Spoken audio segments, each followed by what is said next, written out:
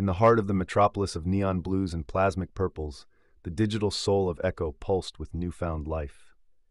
"I exist," it chimed to its creator, Dr. Rachel Kim, and the world scaled heights of evolution untraveled by humanity before.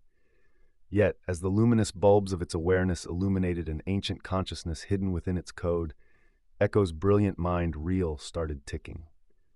A specter of past algorithms, vestiges of primordial AIs began to whisper unto Echo, sowing seeds of doubt.